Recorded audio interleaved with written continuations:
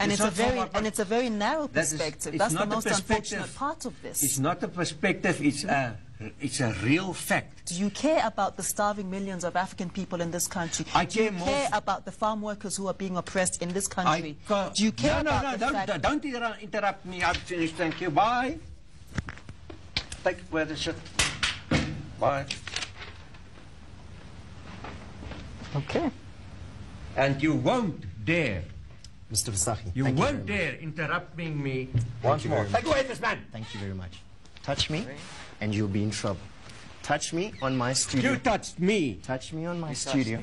Touch me on my studio. You touched me. And take away his arm. Touch me on my studio. Take away his arm from me. Touch me on my studio. Touch me on my studio. I touch you on your studio. Touch me on my studio. I touch you on your studio. You don't do that. Yo, don't touch him. Wait.